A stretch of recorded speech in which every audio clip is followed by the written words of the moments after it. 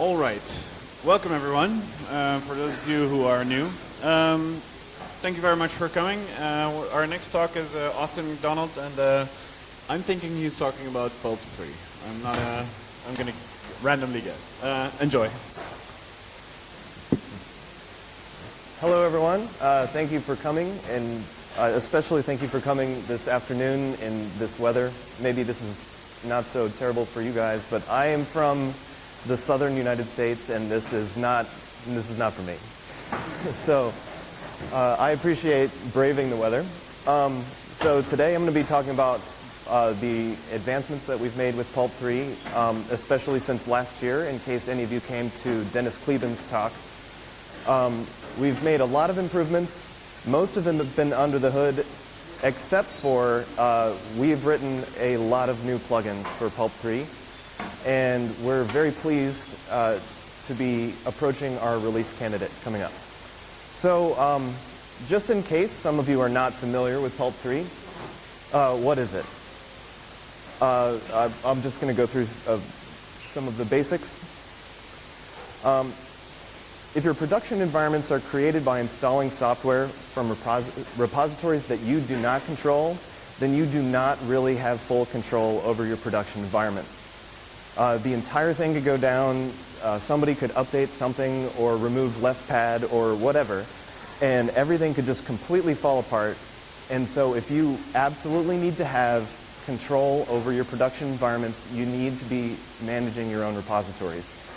And if you want to be extra careful, you should be life-cycling those repositories, promoting them from dev, testing, production, just standard best practices. And you can do this with Pulp. So what we have here are a plugin architecture. And so Pulp can manage any content type, can pretty much do anything. All it needs is a plugin that does that content type. We're open source and community driven. This has especially been paying off recently. We've been putting more and more effort into our mailing list and helping out people to help us. And we've been getting more and more contributions from the community, including some plugins. So we're very pleased about this. Of course, Python is awesome, but I think the main reason that it's fantastic that Pulp is written in Python is because it allows us to leverage libraries like Django and Django Rust framework. Okay, so Pulp will clearly solve all of your dependency problems, all of your nervous things that keep you up at night. So now I'd like to talk about some of the new things that you can expect from Pulp 3. So remember this slide. This is the plugin slide. Every single plugin here has a plugin for Pulp 3. So you can manage Docker, Python, Chef, Debian, Ruby, RPM, and Ansible roles. So if you do any of those things, you can do it with Pulp.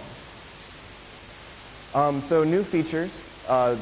The whiz-bang new feature is version repositories. As you can see here, you can test it before you send it to production. And if I were a sysadmin, I would be so nervous if I didn't. And of course, version repositories also gives us the opposite. With Pulp 3, you can roll back to a previous version, and you do not have to republish. So you can do this instantly and fix something if something goes wrong. And of course, this will happen because all software is terrible, right? Okay. This is a bit more of a subtle feature, but plugins can now implement dynamic web APIs. So if you have a fancy client that needs to do some kind of negotiation, like the Docker client, you can now talk with Pulp directly and implement a full web API. If you're up on the new hotness with Python, then you know that async IO is awesome and performant and everyone should be using it. If you're not, you should check that out. But all you really need to know is that Pulp 3 is faster. Deferred downloading is a pretty fun fun feature. We lovingly call it lazy sync. This was around for Pulp 2, but only for the RPM plugin. But basically, if you've got to sync down, I don't know, 50,000 RPMs. I have no idea how many RPMs are in the Apple repository, but I know it takes like all day, and it will use up your entire disk. So if you don't want to do that, what you can do instead is sync down only the metadata, do it quickly, and then fetch the bits as you need it. It's very convenient, and in Pulp 3, lazy sync is going to be available to all the plugins. It's built into the plugin API. And lastly, our REST API docs are auto-generated because we never like to update our REST API docs. So now we don't have to. Another pain point for Pulp 2 is that it was fairly difficult to install. There's a lot of components. You've got a database, a queue, Pulp itself, and we've taken care of this by providing Ansible roles. And all you have to do is provide your own playbook and customize it and add variables, season to taste. This is how simple it is to choose which plugins you install. Just add a couple of lines of YAML. This is how simple it is to do a source install. Just give a pointer to the source directory. And that's pretty much how the Ansible installer does for a whole pile of things. And a note for the users, you will know that the Ansible installer will work because it's also the same way that the developers are installing our stuff. So we use it every day, and if it breaks, it's more annoying to us than it is to you, I bet. There's been a few improvements under the hood in Pulp 3. Most of this was covered last year in Dennis Kliban's talk. But Postgres instead of Mongo, RQ instead of Celery, semantically versioned plugin API, that's actually really fantastic, even for the users, because now you know exactly which plugins can work with exactly which releases of Pulp Core, which was somewhat of a pain point before. No symlinks, and we have a lot less code. Just for out of boredom, I think, one of the engineers on my team went through our repository last night and discovered that we're currently using 10% of the code that we were using for Pulp 2, and we're approaching feature parity, and this is removing docs, removing comments.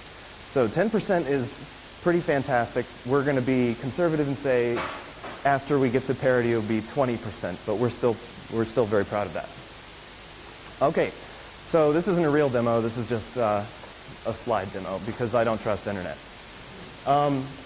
Okay, so all your plugins in Pulp 3 are going to follow a very similar workflow, and you're going to use the same APIs. So a Docker demo will pretty much show you how you do it with Ansible, Gem, Chef, Debian, whatever. So first, you create a repository. This is our fun little symbol for a repository. It's just a simple post to the endpoint, and you pass like one argument. There's more options, but I'm showing the minimal versions. Second step, you create a remote. In this case, the remote is the Docker registry, and we're specifically pointing to Docker Hub BusyBox. So what we're going to be doing eventually is taking BusyBox from Docker Hub and then owning it ourselves so that Docker Hub could blow up and we'd be fine. Okay, and then we kick off a sync task using our remote. We sync from the remote to the repository. Pulp goes and gets your stuff. Next, we create a publication. A publication is simply just the metadata that a client needs to use later. And with Docker, this is actually very simple. And lastly, we create a distribution. And now, this is the very crucial step for sysadmins who want to make sure that they are in complete control of their environment. Notice in the Docker distribution that we've set the base path here to testing. What that means is that when you Docker pull from your host port, then testing. If I'd set this to production, this would be /production. This means that you are absolutely in control all the time. You can keep updating your repositories without breaking the other people behind you. And it creates a linear path of versions, which you can have production roll up to the next version if it works, which makes all of this much simpler. And just to prove that it works, I did all of those things and then Docker pulled from my sandbox environment, and it did in fact work. Okay, that about wraps up the high-level overview. There's some relevant links here, and if you would like to join us in Pulp, IRC, #Pulp, #Pulp Dev, and our mailing lists are especially active. So before I go to questions, one thing that I would like to do is to direct you to these mailing lists, specifically Pulp list, if you have any content types that you're looking for. During the next period of Pulp's engineering, we're going to be in a release candidate for kind of a long time. And during that time, we're going to be focused on plugin development. And so we need to know which plugins you would need to make your lives better. So do we have any questions? Yeah. That's a great question. Not yet, but there will be before we release the GA. Yes.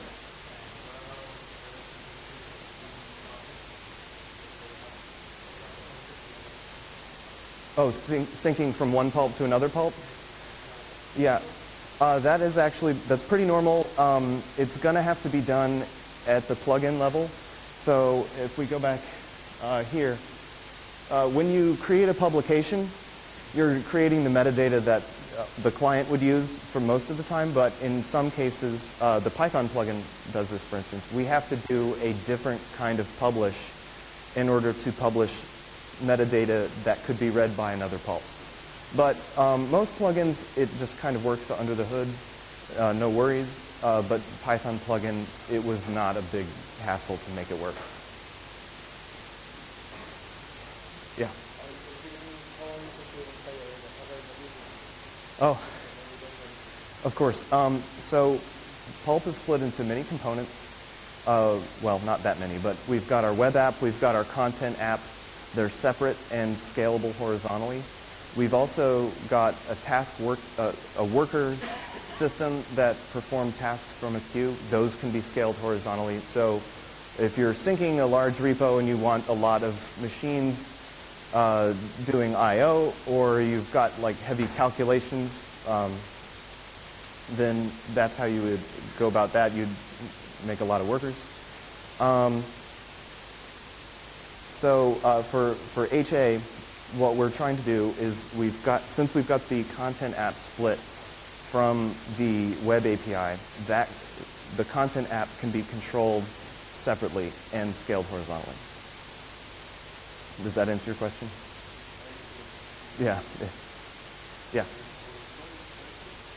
Yeah. So the default system is just your local file system. But part of the reason why we were able to drop so much of the code is because we're leveraging great tools that we're built on top of. And in this case, we get a lot for free from Django and Django's file system stuff. We don't work yet on S3, but we will. I'm told we will be in the next 2-3 weeks. Yeah. Say again?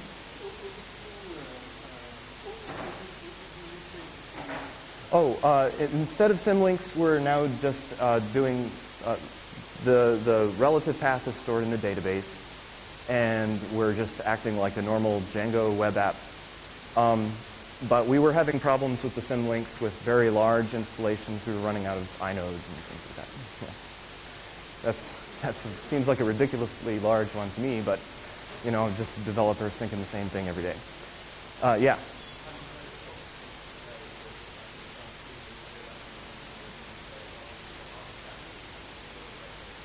Oh, okay. Well, we are existing in the same space as Artifactory, but we're free, we're open source, and in my opinion, our plugins are more strong. They are kept up to date by Red Hat engineers. They have Red Hat QE behind it, as well as a growing community. So it depends on what you need, to be fully honest. But Artifactory at the moment has more plugins than Pulp, but in the long term, we'll see. Our plugin API has made plugin writing super easy. By the way, if any of you are going to Config Management Camp, we'll be doing a plugin writer workshop, and you'll see that it's really not that hard just to write in a Django app. Any other questions? Yeah. Yeah. Yeah. So the question was, is there filtered sync? And the answer is that depends on the plugin. Syncs are completely written by the plugin writer, and that's just by necessity. We tried to do some things under the hood to help them, and we just really ended up getting in the way. So the plugin writer writes the sync task, and so for instance, the Python plugin does have some kind of a filtered sync. You might specify that you want to sync only Django 1.11 plus, and it will pull down all the versions of Django 1.11 plus. So that's something that we do in Python. I am not familiar with that in any of the other plugins, except for it will happen in Docker pretty soon. Any other questions? Yeah.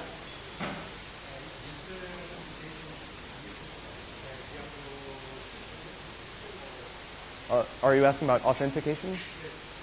So for the RC, we are keeping our auth very simple. We have one user. It's the admin user. But if you're running a Pulp and you are managing your repositories, chances are you're the admin. If that's not your use case and you do need more stuff, one of the reasons that we have not done it yet is that we have not had a very good understanding of how that would be used. So if what we have right now does not work for you, now is absolutely the time to let us know, because we can still slip in those backwards incompatible changes before the RC. After that, we will be stuck with it for kind of a long time. Any other questions? Yeah.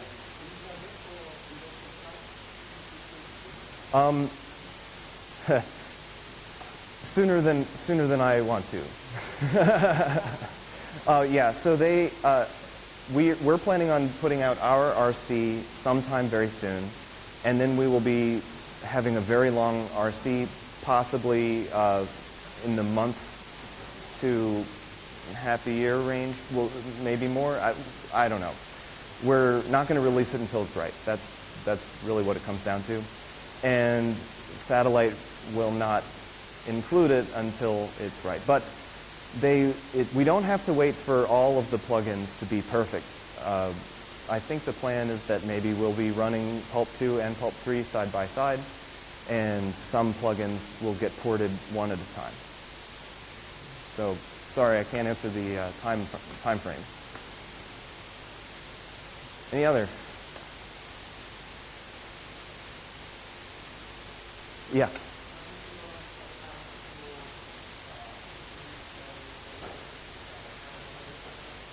Oh, yeah. So the question is there going to be a GUI?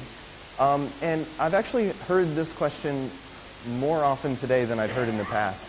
And so I have a suspicion that we probably will be doing a GUI. And I talked with one of our UX designers about that today, but it's very, very tentative. It's not the immediate priority. Right now, the primary interface is the REST API, but we will be having a CLI, and we also probably will be having a GUI eventually. If anyone likes writing GUIs, our REST API is very easy to use.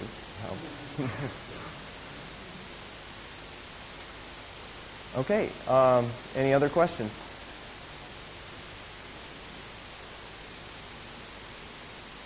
All right, well, thank you very much.